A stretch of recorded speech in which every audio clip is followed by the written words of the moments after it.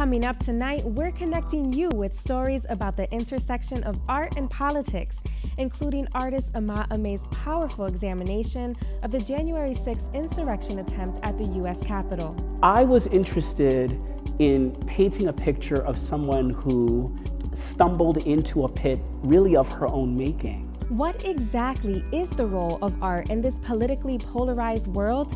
We'll find out with political consultant Ryan McCollum. A political cartoon, when effective, will give the voter a different aspect that they might not have seen.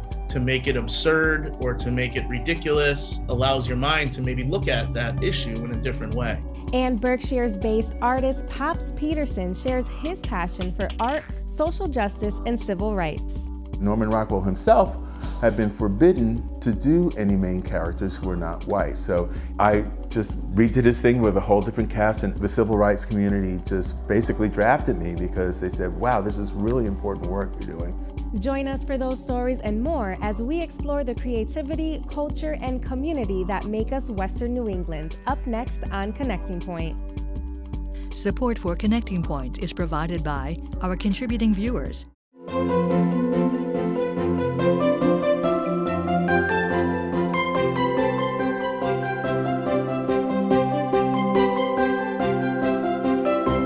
Good evening, and thanks for joining us for Connecting Point, your source for creativity, culture, and community. I'm Saidalis Bauer. Today marks the one-year anniversary of the attempted insurrection at the United States Capitol, and we're marking this somber occasion by taking a look at the role of art in politics this evening. Local artist and Westfield State University professor Imo Imeh is set to debut a new project entitled In His Name at Pulp Gallery in Holyoke on January 15th. The exhibit, which focuses on the January 6th insurrection attempt at the U.S. Capitol, has been a work in progress for several months now. Connecting Point visited him this past summer during the early stages of the project, and we rejoined Imeh in his Holyoke-based studio recently to learn more about both the completed exhibition and the inspiration behind it. January 6th in many ways represents the American story in so many ways. And so as I've been developing the drawings, I have been doing a lot of writing on the side and taking a lot of notes, and realizing that the story is so much greater than any one day. And so that has informed the works themselves. It's informed the direction that I've wanted to take with some of the pieces. And as the works are still in progress, they're still in development, it's in many ways informed how I'll bring them to an end. As I was walking around, I noticed that many of the pieces are black and white, but there is one piece that does incorporate some color and some interesting materials. So talk to me about the decision to incorporate color in one of these and the material that you used. The one that currently has color is titled And I'll Be There With You. And that is a work that features a female in the center of the canvas who is laid out in a pose as if she's being carried. And that female represents the woman who was shot at the Capitol. Her name is Ashley Babbitt. She is in many ways a tragic figure. And that piece has color for a very specific reason. She represents really America's every man or every woman, right? But she's a veteran. I mean, let's start there, right? She's a veteran who in many ways became the definition of, I don't want to say a traitor or someone who does treason, but someone who wanted to overthrow her own government. And so her story is fascinating in how she was killed. I was interested in painting a picture of someone who stumbled into a pit really of her own making. But is now being held up not by anyone's arms, but by the very stakes that the flags that cover her were meant to carry. The flag motifs that are around her body are her covering. These are the things that in some ways, the ideals that in some ways that she carried, the things that she believed.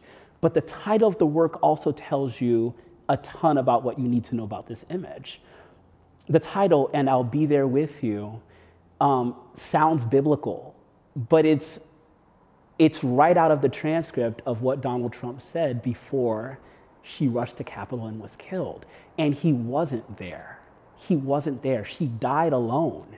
And so her figure is taken from a work by Michelangelo titled Pietà, where the form of Jesus is being held by the Virgin Mary after he's been crucified. I've replaced her body with that of Jesus because in some minds, she really has become a martyr. But in many minds, in my own included, she's just a really, really, really tragic figure. This exhibit will also include the musical composition of Hanif Nelson.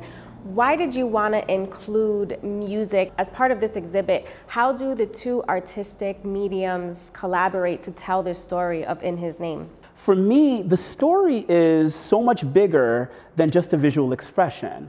The story is musical, it is textual.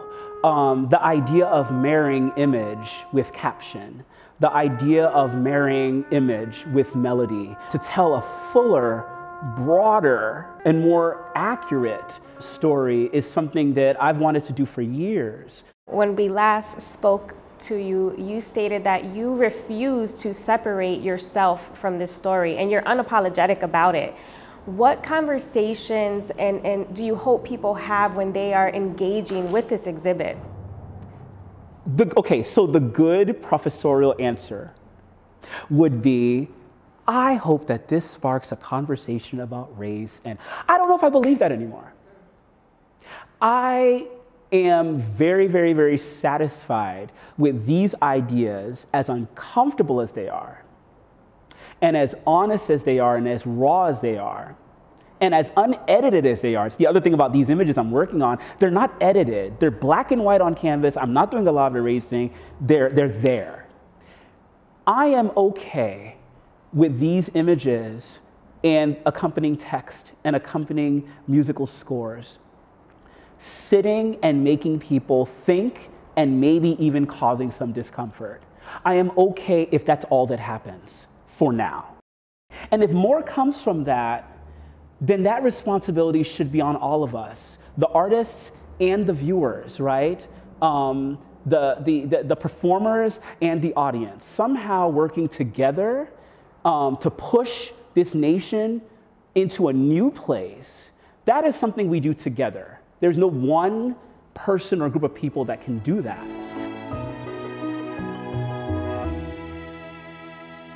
Every Thursday night, Connecting Point explores the creativity, culture, and community that make us Western New England, but it doesn't stop there. You can find us online anytime for exclusive features and content. In this week's digital exclusive, artist and educator Imo Imeh, who we just profiled, discusses his work entitled And I'll Be There With You, which explores the death of Ashley Babbitt, who was shot and killed by a Capitol police officer during the January 6th insurrection. She's a human being, and I'm trying to be careful about how to depict her. So in this case here, I had a number of ideas. Do I put her in this position, but no one's holding her, but maybe the various flags that were there that day are the ones holding her body up? You can find that digital exclusive online right now at nepm.org/connectingpoint. Berkshire's-based artist Maurice "Pops" Peterson is also a public speaker on the arts and civil rights. His solo exhibition, Rockwell Revisited, is the longest-running show of its kind at the Norman Rockwell Museum, with a permanent virtual version on display on the museum's website. And his most recent work includes a reimagining of Rockwell's Ruby Bridges entitled Walk With Her, which is a mural above Center Street in Pittsfield. Producer Dave Frazier visited with Peterson recently to discuss his work and his passion for civil rights and social justice. Norman Rockwell's 4 Freedom series toured the United States in 2018 in celebration of its 75th anniversary. But it is the interpretation of these classic images by Berkshire artist Pops Peterson that has perhaps given Mr. Rockwell's work renewed life. And I thought it would be really cool to walk around Stockbridge, where Norman Rockwell did his pictures and found his models, and just redo what he did as if it was happening now. I thought it would be really cool, and maybe at the museum they might like it. I might be able to have a little show in a basement room or something one day and have my friends over. It would just be fun. Peterson's work, entitled Reinventing Rockwell, emulates the iconic illustrator's style while tackling contemporary issues of diversity, social justice, and what it means to be an American. People of color have been always left out of the American landscape. We'd always been kept out of that picture. Norman Rockwell himself had been forbidden to do any main characters who were not white. So I just redid his thing with a whole different cast, and the civil rights community just basically drafted me because they said, wow, this is really important work you're doing. Using photography and digital technology, Peterson reinterprets the placid bedtime ritual of a white family in Freedom from Fear to Freedom from What, making it a black family with Dad looking anxiously over his shoulder at what may be happening outside his window. Another adaptation was Thanksgiving Gay Dinner, a gleeful take on Freedom from Want.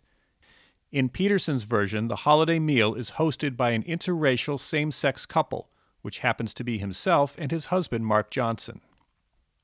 Inspired by Rockwell's 1943 freedom of speech, Peterson says his work represents those who have been marginalized and have fought for inclusion in the political process. Freedom to worship was reimagined to include and respect all faiths and non-faith traditions, and also reflect the diversity of the Berkshire region's residents. It was teaching people, what it's like to be on the other side. It's been the most unexpected and the most gratifying thing that's really ever happened to me. Rockwell's highly recognized image of the civil rights movement, The Problem We All Live With, features 6-year-old Ruby Bridges on her way to an all-white New Orleans public school in 1960. Just recently, Peterson transformed Ruby into a 28-foot-high mural above Center Street in downtown Pittsfield in recognition of the Jubilee Hill neighborhood.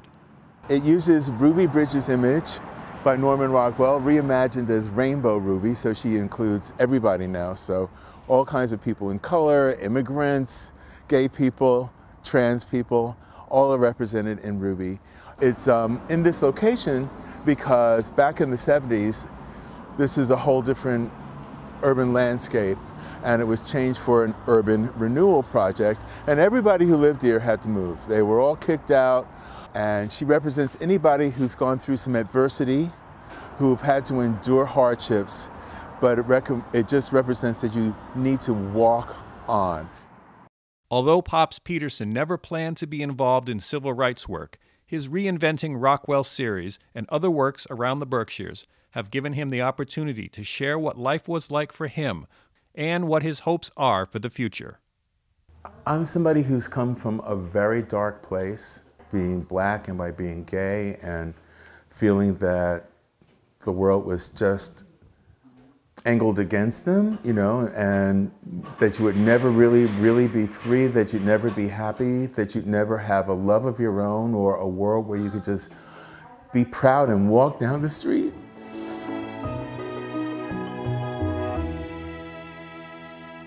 And if you want to see more of artist and civil rights activist Pops Peterson and his powerful work, then head on over right now to nepm.org/connectingpoint for a digital extra featuring the artists that you won't see anywhere else. So here's one of the roundstone barn of Hancock Shaker Village descending from the sky as a UFO. And here's the Athenaeum floating away like a hot air balloon because of all the nonsense being discussed inside. This is my favorite. This is Godzilla terrorizing North Street. Be sure to catch this digital extra and so much more available online right now.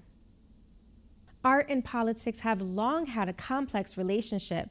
From late show monologues to editorial cartoons, politics has long been a muse for creativity and commentary, and politicians have used art as a tool to engage and connect with voters, as seen in the many battles over the use of popular music in political campaigns. And the complexity of that relationship has only intensified as political divisions have grown. So, in this politically polarized and media-saturated world, what lies ahead at the intersection of art and politics? I spoke with political consultant Ryan McCollum to find out. From the beginning of politics, from the beginning of democracy, art has had an impact on politics because both art and politics are very broad subjects. They have to have an impact on one another. And so whether it's music or poetry or the fine arts, like we talk about when we talk about paintings and drawings and sculptures, but also in campaign art, right? So propaganda, for lack of better words, needs to be appealing to make your case. And so when you're working on a political campaign, the logo, the lawn sign, everything that is part of your campaign should be aesthetically pleasing, right? And that takes artists. The art world tends to lean more towards the liberal side of politics. Why do you think this is the case, and why don't we see more conservative art and artists? You know, historically, it seems like that in America. I think maybe because, you know, you also can't divorce politics and social movements. And our social movements in America tend to be more progressive and to be more liberal, whether it's the civil rights era or the protest generation during the Vietnam War. But that's not to say there's not conservative artists, right? There's plenty of conservative artists. There's plenty of, especially coming out of the faith community, right? So, you know, nowadays, if you look at the country music genre, they tend to be more conservative, and they might not be outright saying, you know, I'm a Trump guy, but they say things that are more conservative about standing up for the national anthem and protecting their Second Amendment rights. So there's not a lack of it. I just think that just through organic, you know, just through time in America, that social change piece and politics are so interwoven that, you know, artists tend to be a bit more liberal. Switching gears just a little bit, throughout presidential elections, we have seen the clash between arts and politics. The first major collision, according to Rolling Stone, was Bruce Springsteen objecting to Reagan's use of Born in the USA. And more recently, we saw Neil Young and Pharrell Williams stopping the Trump campaign from using their music. Should art be separated from politics, or is the overlap necessary? I think the overlap's necessary, right? So because art and politics, again, like I said, are so deeply impactful on our lives, and also just have no choice but to be interwoven. But like I just said, artists are humans and they have their own principles as well. And so, you know, Pharrell or Neil Young not wanting President Trump or former President Trump to be using their music it's their right. It's their work. Political cartoons is another art form that has been around for a really long time. According to Britannica.com, the first known American cartoon was published by Benjamin Franklin in his Pennsylvania Gazette in 1754. So does art that directly comments on or explores politics have any real influence over politicians or the voters? Definitely. Just like satire and just like a monologue, a political cartoon, when effective, will give the voter a different aspect that they might not have seen. To make it absurd or to make it ridiculous and to put it into a cartoon format allows your mind to maybe look at that issue in a different way. The politics of now can be viewed very differently with the passage of time. What role, if any, does art have on how history looks at notable political moments? I think it's very interesting. One of the best pieces of art now, in my opinion, is there's a Robert E. Lee statue that has been transformed with graffiti and different pieces of art all over the statue and projection on the statue as almost taking that old piece of art and making it new in politics of now to protest to say Black Lives Matter. And so that piece of art, right, using that medium of a Civil War general who wanted to keep Black people enslaved to now say Black Lives Matter is very interesting. In this politically polarized world saturated with media, what lies ahead for the intersection of art and politics? People are consuming art much more differently in their homes, on their phones, on their computers, right? And so I think that's going to continue to be the case. I think as politics have changed over the hundreds of years, so has art changed for over hundreds of years, but they've always been hand in hand. So I think as our politics change, and we are polarized to a degree. I think I would posit that we've been pretty polarized in the past as well. And it's always, when you're in the now, you always say, oh, it's never been this bad, right? But like, it was pretty bad when my grandfather couldn't drink from a certain water fountain, right? Like that's pretty polarizing, right?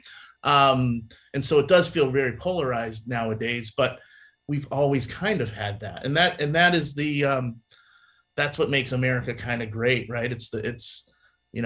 Or democracy great. I know Churchill said democracy is the worst form of government besides every other form of government, right? So it's bad. It seems bad, but everything else is worse. And so, as politics change and as we're polarized, art is going to be the same way.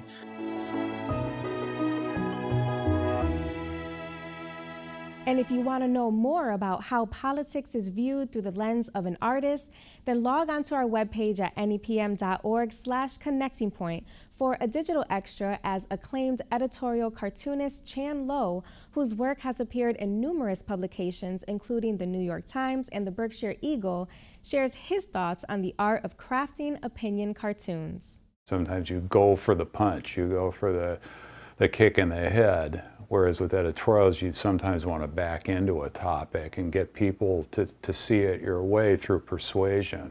Don't miss this digital extra online right now at nepm.org/connectingpoint. The Center for New Americans has been a community-based education and resource center for immigrants and refugees in Western Massachusetts for close to 30 years. And for more than a decade, the organization has mixed business and artistic expression by holding a fundraiser called 30 Poems in November, where people write, read, and raise money to support the center's free classes and services. Producer Dave Frazier brings us more about both the event and the work that CNA does. I want to know how the sunrise speaks and the full moon turns your head. One by one, participants took to the podium to share their literary work. 30 Poems in November was launched in 2008 as an annual fundraiser for the Center for New Americans. Both experienced and novice writers participated, each crafting a poem a day throughout the month. It's an incredible concept that people contact people they know and say, would you support me? Would you sponsor me? I'm going to do this. Instead of running a race, I'm going to write a poem a day. Would you give me X number of dollars per poem? I want to say thank you for these poems, for the promise to write every day. The event was held last November at the Center for the Arts in Northampton. Readers gathered in person while others joined by Zoom to share their poems. Christine Maribel, who immigrated to this country from the Dominican Republic when she was younger, was one of the participants who shared her poem. I had a hard time deciding which poem I was going to read, and I actually read a few to one of my friends just to hear myself and to get her opinion. And I finally chose on one that I think fits for the Center for New Americans because the title is Belong. I am a mere speck, but I too have my place in this universe. I too belong. Sarah Sullivan has been the event chair for several years. Throughout the month of November, she organized workshops and offered online support to help inspire and motivate participants to fulfill their pledge of a poem a day. I had never seen where the Center for New Americans was my first 2 years writing until I had to come drop off a check or something. So I wanted the workshop to be here in person. And it was amazing, the gathering we had, the talent that you hear when you're there from youngsters and old relics. It's incredible. What do you want? What do you want on the darkest day? Amherst Middle School student Maribel Hidalgo shared a poem about her experience leaving her native land of El Salvador and coming to America for the first time. My ama, my tia, my abuelita, and abuelito are crying as we give each other the last hug. I'm happy because I think I'm going on a field trip. The new places that I've never seen seemed so beautiful. When night came and I saw we were not going home, I began to panic. But I knew that as long as me and my mom were together, we would be okay. Well, I just kind of wanted to share my story and what was going through my mind when we moved here, because I was pretty small, so I was pretty confused on the whole situation. Yeah. Can you spell washing? Washing. With the funds raised, the Center for New Americans can continue with its mission to provide underserved immigrant, refugees, and migrant communities of this region with educational resources to learn English, become involved community members, and obtain tools necessary to maintain economic independence and stability. We'll see people who start speaking 5 words of English, and we'll, over the course of several years, watch them, achieve their goals, their version of the American dream, whatever that is, one step at a time. Reading. Reading, yeah. Reading. So they are reading. And even though the 30 Poems in November event has passed, we can still give you a front row seat to the reading of Carol Friedman's poem, Looking for Humanity. Just log on to our webpage for the digital extra.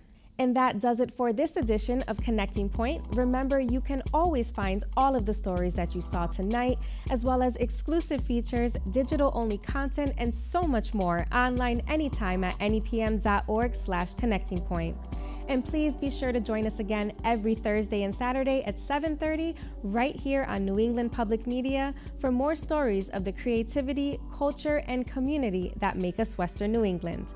I'm Saidalis Bauer. Thanks for watching and have a good night. Support for Connecting Point is provided by our contributing viewers.